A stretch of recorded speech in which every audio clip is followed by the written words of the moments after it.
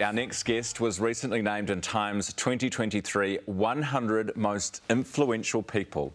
Kate Orff is a landscape architect, a Columbia University professor, founder of New York's Scape Studios, and is widely seen as a leading international voice in climate adaptation.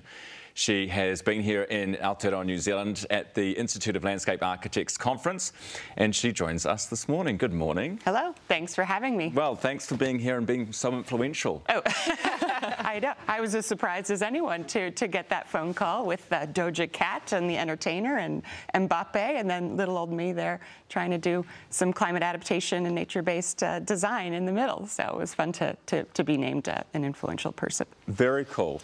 Tell me what, because I think when you think landscape architecture, people might have an idea in their head of what that is. What is it to you? Yes. Well, a big part of what I've been trying to do in the past decades is kind of break the mold. Landscape architecture, sometimes you think, well, yes, they're going to make a municipal park or improve my garden. But I really feel that today, in an era of extreme weather, climate change, and more sort of lack of social cohesion, that landscape has a big role to play in kind of just bringing nature back into cities, thinking more globally and more synthetically about the role of design to try to heal the planet, to try to bring people and natural systems back together. And so I feel like that's a strong course for climate adaptation, is to sort of go back to our roots, which is really people and the environment, social systems, natural systems working together. And it's this designed kind of new form of nature that we're going to need to bring, and that we're going to need to, this new ethos, this new set of talents that we're going to need to bring back into our cities in order to adapt and be healthy and thrive. Yeah, I'm actually just looking at an image behind you, which has just changed, but it was of Auckland City. Yeah. Obviously a lot of city, not a lot of green. We've actually done the reverse with this image that's popped up. But can you talk us through the breakwater project in New York that you have been working on? Because we've had a lot of flooding here in New Zealand recently. Severe flooding. Yes. And you obviously had Storm Sandy, and this breakwater project that you've been working on is trying to do exactly what you're talking about. Yes. So yeah, New York was I mean, living through the sort of climate change in New York has been so instructive. We had a very heavy rain event called Hurricane Irene, and then we had Superstorm Sandy that really kind of opened everybody's eyes to say, we have to wake up. We have essentially constructed vulnerability by filling in our wetlands, by hardening our shoreline. We in a way have like fabricated this kind of very precarious version of city in the world. And so Superstorm Sandy was a massive wake-up call. We had flooding, and I'm so sorry to hear about the major events that you experienced. We had flooding, and Sandy was a major wind event too, so we had very, very high wave action, literally crashing into buildings.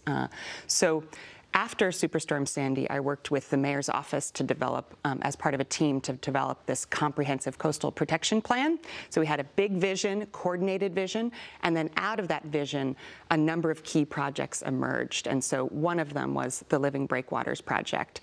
And so what that is, and New York was once home to some of the world's best oysters, right? Our harbor went from like 25% oyster reefs to 0% oyster reefs.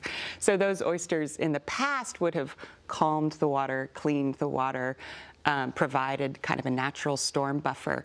But of course, that situation has collapsed. So what the breakwaters do, it's literally a kind of a necklace of rocky structures with what I call reef streets, which are kind of crenellated sort of forms that almost mimic the complexity of an oyster reef for finfish habitat and for shellfish habitat. And then those rocky structures are seeded with oysters. It's almost like, accelerating what would be a natural process if you had a healthy oyster population. And so over time, they'll grow, they will slow the water, they will reduce wave impact, they'll keep the shoreline from eroding. And of course, they'll rebuild this rocky intertidal habitat that we have completely lost. So your job is actually to try and undo or reverse some of what has been done by us over the last 100 years or more in cities. Right. Another thing that I think is fascinating, and of course I'm an American here in Aotearoa, and so I see your culture, the diverse culture here with my own eyes, but I see an incredibly high nature IQ here, whereas I feel like in American cities, or we've somehow really lost that. So another facet of the Living Breakwaters project is really to bring school children and educators to the shoreline. So we have a full school curriculum that's been designed to bring students and their teachers to the shoreline so they can kind of learn by doing hands-on science-based learning.